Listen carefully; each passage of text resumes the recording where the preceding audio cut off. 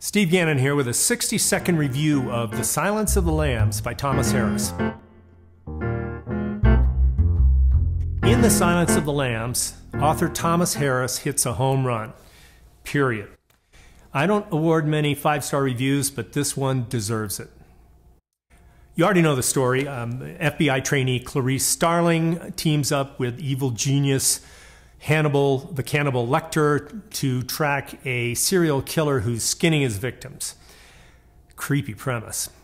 And it made for a creepy Academy Award-winning film that in 1992 took home 5 Oscars, including one for Best Picture.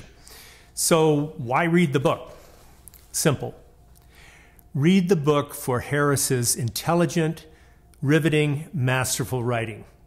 It's that good.